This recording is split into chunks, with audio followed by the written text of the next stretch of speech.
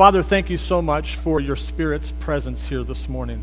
Lord, without your Spirit's presence, this really is a complete waste of time because we need your presence and we need you to speak to us, Father. We thank you right now that you are a God who speaks to his people, and we are a people who have ears to hear. And Lord, we're going to hear what you have to say, and we're going to put it into practice in our lives, Father, because we want to be more like you in this world. We thank you for that ahead of time. In Jesus' name, amen. All right, well, let me briefly just review the last few weeks that I know Pastor's been going over in the series called Hymnology. I know that in week number 1, let me actually test you and see if I can embarrass anybody. Anybody remember what week 1 was about, what the name of the song that he went over was? Amazing Grace. Oh, it was very good. It was Amazing Grace, right? And Pastor talked about how God's grace is an amazing free gift to everyone, and it provides strength and security. That's what you guys talked about week 1. Week number 2, anybody remember? Anybody got your notes in front of you? What was week number 2? Pastor says, blessed assurance. Blessed assurance was week number 2, okay? And he talked about how assurance is found in knowing God, submitting to his will, being content, and sharing your story. Now, week number 3, you guys get that I'm gonna actually go through week 3 and 4 real quick, so get ready. Week number 3 was not too many weeks ago. Anybody remember the song, week number 3? That was last week. Very good. Hold on to that one. Because he lives, right? Because he lives. And he talked about how because he lives, our sins my past is forgiven, I have hope and peace today, and my future is secure. And then last week, say it again, was joy unspeakable, right?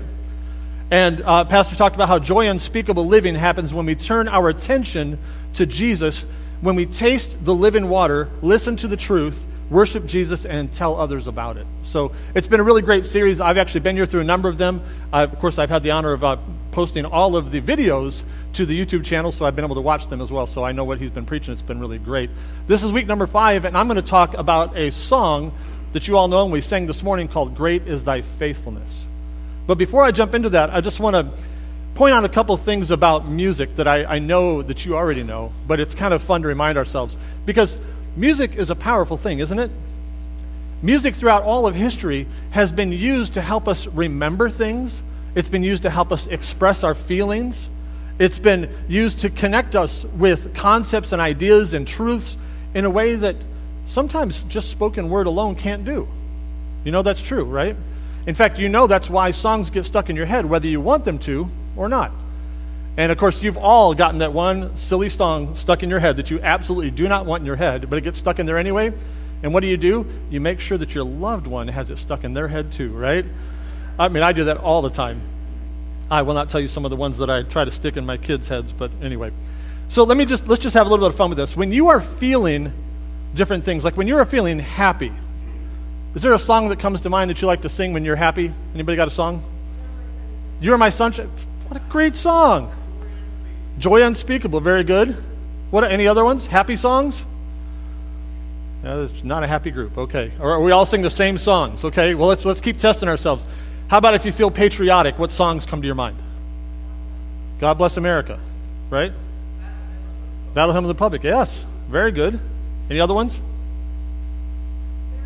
Yep, I just think of Lee Greenwood every time I think of being patriotic. It doesn't matter. How about if you feel romantic? What song comes to mind? Come on. Any songs come to mind when you feel romantic? Gentlemen, you better have some answers here. The ladies are listening. What songs do you like when you feel romantic? Oh, let's get it on. Everybody bow your heads. We're going to go home early to think about something else. Man, he's embarrassed, but he's leaning in closer. I can see him. He's like, hurry up, preacher. What other songs? When you're feeling romantic, I heard a bunch of them. What were the other ones? No one's going to say anything now, I can tell. You're all embarrassed. But that's okay, because I see a bunch of couples. Anyway, how about this? What if I were to sing the song? If I were to sing, You Got a Friend in Me. What movie would you think about when I say, You got a friend in me? Very good. See, music works, right? I was hoping you weren't going to make me keep on singing. How about if I were to talk about a movie where there was 2 guys in there named Goose and Maverick, and they're going to buzz the tower? What movie am I talking about? And what song am I thinking of? See, look at that. That is so good. How about now, let's see who's in the generation that I grew up in. If I started singing Conjunction Junction, What's Your Function? Does anybody remember that? Schoolhouse Rock, we are on fire. Okay, so you can see how music is a powerful thing, right? And things stick in your head whether you want them to or not, because some of you are still thinking of Let's Get It On, and other ones on Conjunction Junction. So we're just going to try to get another song in there instead. But it works, doesn't it? Music really, really works. Music sticks things in your head, and it's a powerful thing. And music helps us remember things that we couldn't remember before. I don't know why this is especially a guy thing. I'm not really sure, but I know that for me, I can remember things in songs that are incredibly not important, and I can't remember really important things. Guys, you know what I'm talking about? In fact, okay, are there any guys in here that not only can you remember lyrics from your favorite song, but you can remember all the band members' names in that band? You're pointing at husbands. Okay, see, right? Okay, so just you and me for a second. So you know what I'm talking about. You can name the drummer and the bass player and the guitar player, and you're thinking, this is completely useless. Can I possibly make some money doing this? Like, can I be the keeper of odd knowledge and get paid for that? No, but apparently I can't figure it out. You can't be in the circus and just name bands. That doesn't really work. But music helps us remember. Music helps us express our feelings. And music can also bring us peace. Have you had that song that when you're really anxious and you hear that song, it just brings your heart peace? You know what I'm talking about? Music does that. In fact, David in the Bible had the ability to do that. He brought peace to Saul when he played music, didn't he? And music can lift us up when we're down. Now, I don't work out, obviously, but those of you people who do work out, you got your workout music, right? Like you probably don't play symphonies when you're working out because it just doesn't get you there, right? You got some pumping song to get you worked up. And there's music that can also get you moving when you're a little lethargic and when you're down. Music sticks in our head for good and for bad, but music is an amazing thing, and music is absolutely a gift from God. And it really is, and it is a tool that he wants us to use. So our hymn today that we're going to talk about is Great is Thy Faithfulness. And as I've been reading over this hymn, preparing for today, I realized that when I read it, that in my mind, this song is a response to who God is. That's when I read that, because I read those words, and I'll read it here to you in just a moment, but when I read those words, I feel myself responding to God saying, yes, this is who you are. This is what you've done. Let me read this song to you and read the lyrics to you. You already know them, but I'll read them to you again. It's, Great is thy faithfulness, O God, my Father. So you're saying, God, you are so great. There is no shadow of turning with thee. Thou changest not, thy compassions, they fail not. As thou hast been, thou forever will be. Great is thy faithfulness, great is thy faithfulness. Morning by morning, new mercies I see. I love that one. I love that one. All I have needed, thy hand hath provided. Great is thy faithfulness, Lord, unto me. Summer and winter, springtime and harvest, sun, moon, and stars in their course above, join with all nature in manifold witness to thy great faithfulness, mercy, and love. And this is a great verse. Pardon for sin and a peace that endureth, thine own dear presence to cheer and to guide, strength for today and a bright hope for tomorrow, blessing all mine with 10,000 beside. When you hear that song, when you sing that song, what do you think of? You think of how great God is, don't you? You think of all these things he's done for you. And when it talks about springtime and harvest, when it talks about all the different seasons, when it talks about nature witnessing to the greatness and faithfulness of God, it's a powerful song. And I've sung that, like a lot of you, I've sung that song throughout my entire life, but I have a tendency to not connect with songs after a while if I don't be careful. I just blah, blah, blah. I just say words. And I think it's really important to connect with the words that you're singing. So before we jump into the rest of this, let me just stop and cover what may be obvious, but maybe not. Let's talk about the word faithfulness or faithful. What does faithful mean? Well, let me give you a dictionary definition. Faithful is an adjective, and it means having or showing true and consistent support or loyalty. Having or showing true and consistent support or loyalty. It means deserving trust. Faithful means keeping your promises or doing what you were supposed to do. Faithfulness speaks of being stable, dependable, and steadfast. When you see those words, Do you not agree with me that that is actually the definition of God? That is who God is. In fact, you could say, if you looked up in the dictionary, faithfulness, it could just say, see God. Right? Because that's what he is. I'm that, 15 seconds at a time every couple weeks. Kidding, I'm not as faithful as God is, okay? And you aren't either. But that is a goal that we shoot for, but that's who God is. God is absolutely faithful. And this song is all about reminding ourselves what God has done, who he is, and who he will be, all at the same time. He has been faithful. He is faithful. He will continue to be faithful because that's who God is. Because he did, he will. Because he was, he is. That's who God is. And when you look through the scriptures and you see that God has done something in the past, you can also know that he's going to do that today and in the future because God never changes. He is faithful. And the more that we recognize God's faithfulness, the more that I believe we will experience God's faithfulness. Let that sink in for a second because I want to talk about that. The more that we recognize God's faithfulness, the more that I believe we will experience God's faithfulness. Or let me say it this way.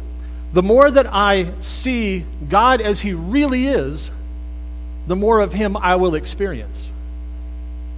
The more I see God as he really is, the more of him I will experience.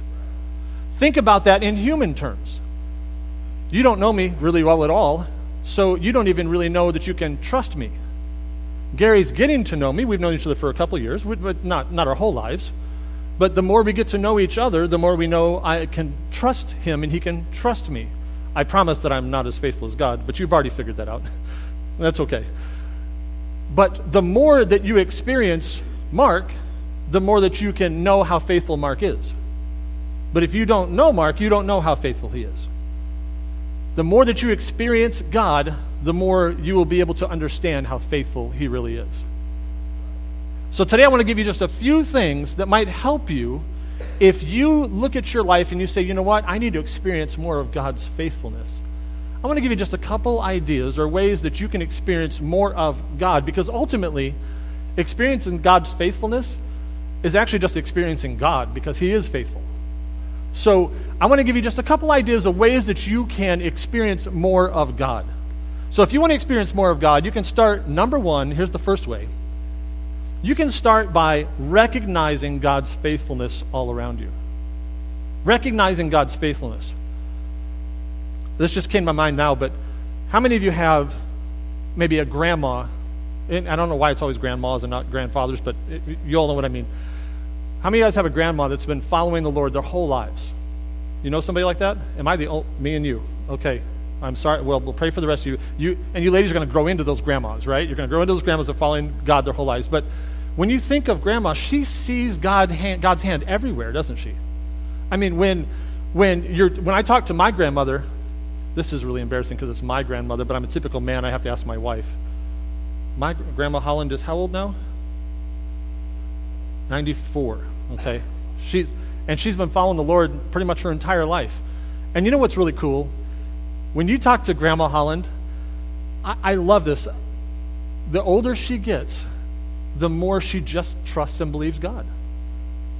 And this is another amazing thing. Those of you who are young may not know what I'm talking about, but the little ones are a little older like me. You'll get this. When you were young, you knew everything, right? And then as you started getting older, you didn't know less. You just realized you didn't know what you thought you knew before, right? And so you've learned to say the phrase, I don't know. And you're not embarrassed by it anymore as you get older. When you were a kid, you just had to say you knew everything. And what I love about Grandma Holland is if I ask her about something, she might say, I don't know, but she'll follow up with, but I know God is good. And you know what? What's funny is she's getting to know the most important thing as she gets older. It doesn't really care so much about the other stuff. But she is experiencing God on a daily basis because she's recognizing God's faithfulness all around her. I'm going to teach you a couple things to help you remember. I'm going to have 4 points today, and the first one is recognizing God. And I'm basically going to give you the idea of using your eyes and looking around. Looking around and recognizing God's faithfulness all around you, because that teaches us to see God's hand around us. When we need to experience God's faithfulness, one of the ways we can do that is to recognize what he's already doing around us. for nature, for example, did anybody see the beautiful sunrise this morning? It was gorgeous. Apparently that happens every morning, but I'm not usually awake to see it. That's what I've heard. Man, you guys are you all awake really early except for me? I've heard, my wife leaves before the crack of dawn, and I just ask her to pull the curtains shut so that sunrise doesn't bother me. But God is faithful, and you can see that in nature. Psalm 19 verse 1 says, "The heavens proclaim the glory of God, the skies display his craftsmanship." Romans 1:20 says, "For since the world was created, people have seen the earth and the sky. Through everything God has made, they can clearly see his invisible qualities, his internal power and divine nature." We can see God through all of creation. But let me ask you this. Besides creation, has God been faithful to you lately? Has he? I'm going to put you on the spot. Somebody tell me, how has God been faithful to you lately? Somebody tell me. You woke up this morning, and I'm thankful for that. What else? What else has God done in your life personally? What has he done? Anybody had God show up in your life? He's given you peace. Man, you know what? That is not something we should blow by. That is a big deal, isn't it? He's given you peace. Anything more specific? Has God done anything in your life that you want to mention? Has God showed up in your finances? Has he showed up at your job, your family? Anybody? You can say it. I promise. Somebody else tell me what God has done.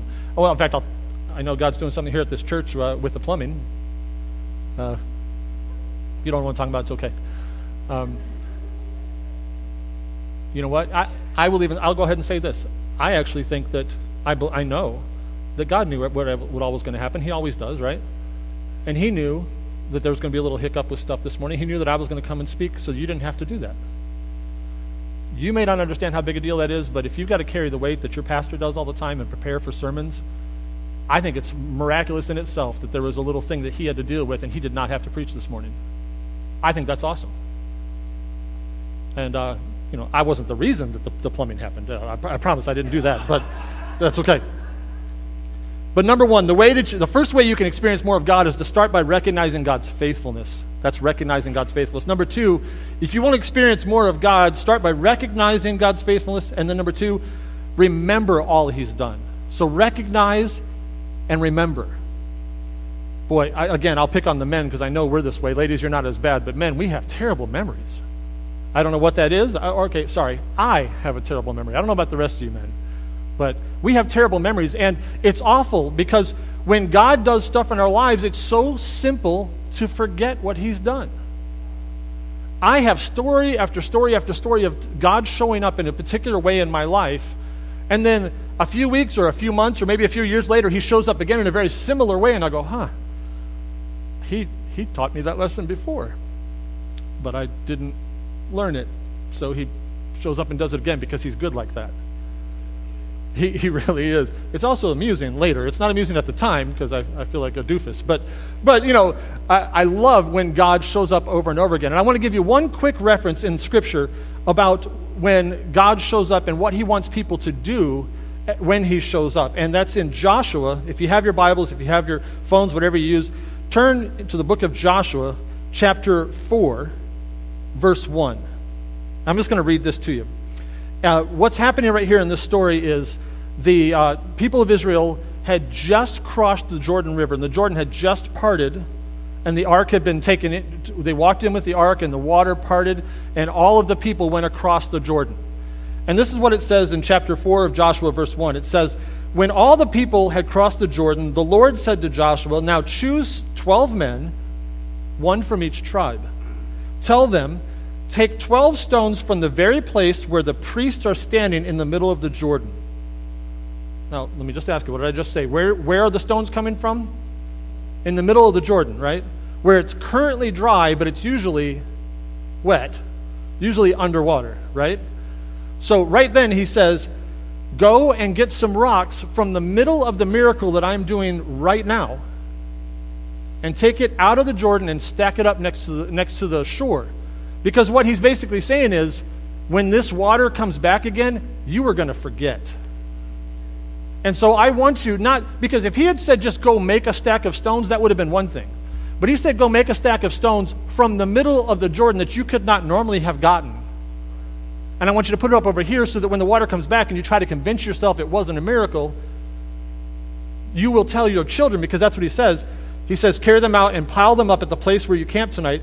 So Joshua called together the 12 men he had chosen from each of the tribes of Israel. He told them, go into the middle of the Jordan in front of the ark of the Lord your God. Each one of you will pick up a stone and carry it on your shoulder, and 12 stones in all, and we'll use those one for each of the 12 tribes of Israel. Verse 6, we will use these stones to build a memorial, and in the future your children will ask you, what do those stones mean?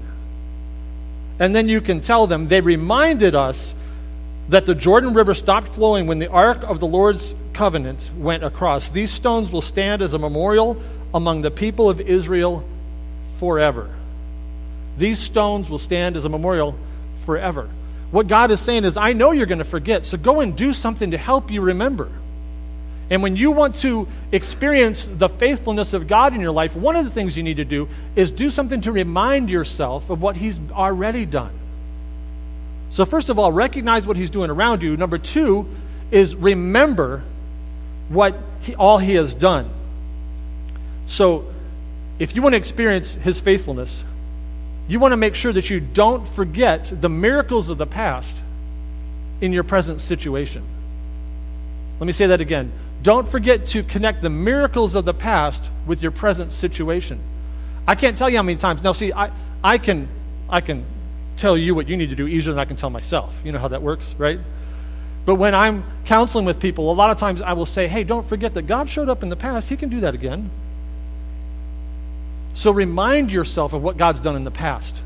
In fact, in our song, there's a line that says, as thou hast been, thou forever wilt be. So if he has been faithful in the past, he's going to be faithful today and in the future. So if you want to experience more of God, you start by recognizing, by remembering, and number three, expressing what God means to you. So we're going to recognize with our eyes, we're going to remember with our mind, we're going to express with our mouth what God means to you. The truth of God from our own mouth builds our faith and teaches us gratitude. Because here's what I know. My ears hear what my mouth says. And my heart starts to believe what comes out of my mouth. So you know this is true in other parts of life, because when you hear someone say, I'm no good, what do you usually say? You say, don't say that. Well, why do you say that? Why do you tell them not to say it? Well, because it's not true, and you don't want them to believe it. And how many times have you heard somebody that keeps saying something negative about themselves over and over and over until finally they believe it? And it doesn't even have to be true, but they believe it anyway. You see what I'm saying? Oh my goodness, is that not more true than about us and God? We need to be saying what's true. And so if you want to see God's faithfulness, one of the things you need to do is to express his truth about you and about your situation. And let your own ears hear your mouth. Let me bring it down to a more regular situation.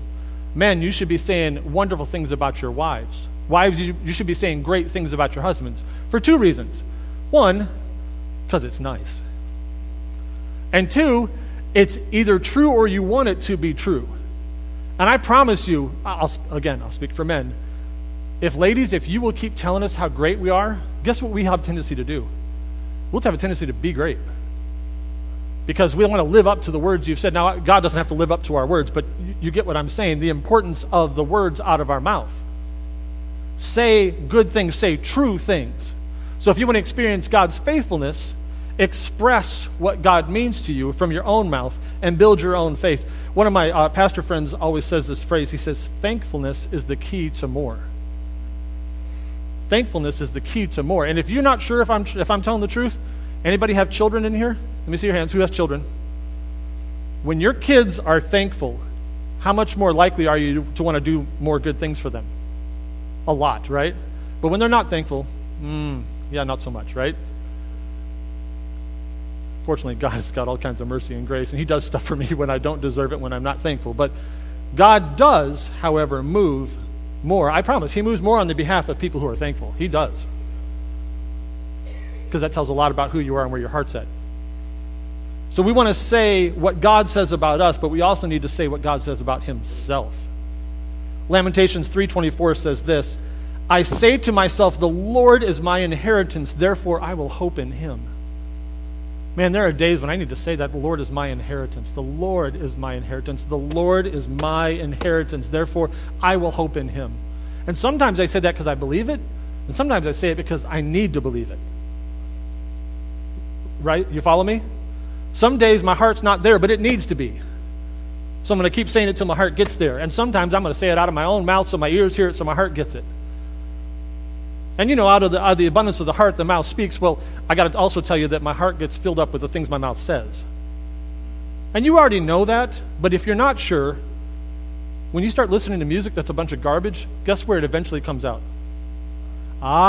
So it is, your mouth does matter. And you know this already. So if you want to experience more of God, start by recognizing, remembering, and expressing. And then number 4, this is huge for so many of us. Start by resting in who he is. And man, I don't know about you guys, but in 2016, there's a lot of us that have forgotten how to rest. And I don't mean just taking a break. I also mean resting, meaning it's not your job, it's God's. Let him do it. Rest. Take a break, but also stop doing the job that was never yours to begin with. And when you learn how to do that, you're going to experience more of God's faithfulness because you are not doing somebody else's job. You are doing yours. And your job sometimes is just to shut up and trust. This teaches us where to put our trust. In our song, morning by morning, new mercies I see. All I have needed, thy hand hath provided.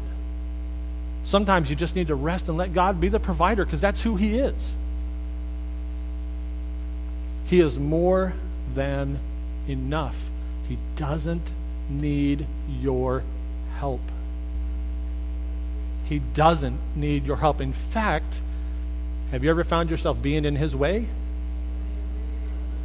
And then he has to, this is a joke. You don't know me that well. I joke a lot. But sometimes he has to be more than enough because I've made more work. And God's like, I got it. I had it before you started. And I still got it, but now I got to do more work because you helped. You ever had your kid help you with dinner? It's really cute. Doesn't really help.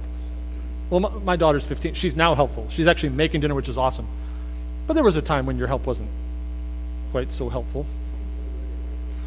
And all the wives to their husbands said, amen. Husbands, stop helping. Isaiah 26:3, you will keep in perfect peace all of those who trust you, all of those whose thoughts are fixed on you. I think today, for some of you, today God is calling you just to rest and let him be God. And trust in him and put your thoughts on him and let him show up and be faithful in your life. Philippians 4 says, don't worry about anything, but instead pray about everything. Tell God what you need and thank him for all he's done. Then you will experience God's peace. Wait, let me read that again. Tell God what you need and thank him for all he's done. Then you will experience God's peace. Not and. Then. Tell God what you need. Thank him. And then you'll experience his peace. So guess what? If you need peace, where should you start? Tell him all he's done and say thanks. And you're going to start experiencing peace like you haven't before. Because he will show up and show off. He loves to do that. Let me read this one last scripture. Lamentations 3 says, the Lord is good to those who depend on him, to those who search for him. So it is good to wait quietly for the salvation of the Lord. I don't know about you. I stink at being quiet. I stink at waiting. If you're not sure, if you do, get in the car and see how long it takes you to turn the radio on or get on the phone or something. We're not good at waiting, but we need to be. We need to be good at waiting and resting in who God is. I'll give you this one last thought, and then we're going to close for today. God is amazing. He does give us everything we need, and that's awesome. But what's even more amazing is that God gives us himself. Let me talk about that a little more. We love God for the things he does, but we love him even more for who he is. How do you feel when somebody just wants to be with you because of the stuff you give them? You want them to love you for who you are. Because it's who you are that causes you to give. It's who you are that causes it. It's who God is that causes him to be faithful and to give you things that you need. But we need to fall in love with who God is, not just what he gives. I make the joke all the time that God's not the divine slot machine in the sky where I just throw my prayer in and get my blessing out. Except, yeah, that's how we treat God so often, don't we? Oh, you know what? Lord, I need healing. Here's my prayer. In Jesus' name, amen. Boom. You understand what I'm saying? Yes, he's good like that.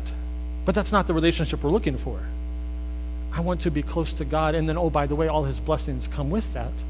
But I want more of him, not just what he gives. I want his heart, not just his hand.